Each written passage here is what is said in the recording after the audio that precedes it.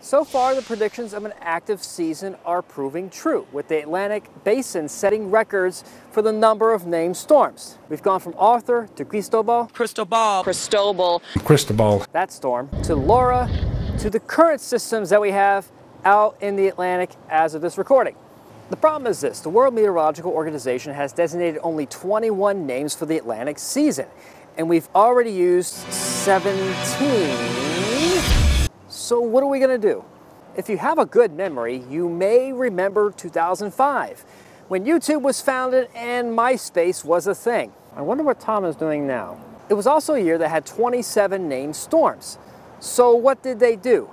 They went Greek, the Greek alphabet that is. And that's the same contingency plan this year once we get past Wilfred. But I don't expect us to go through all of those 24 letters. I sure hope not.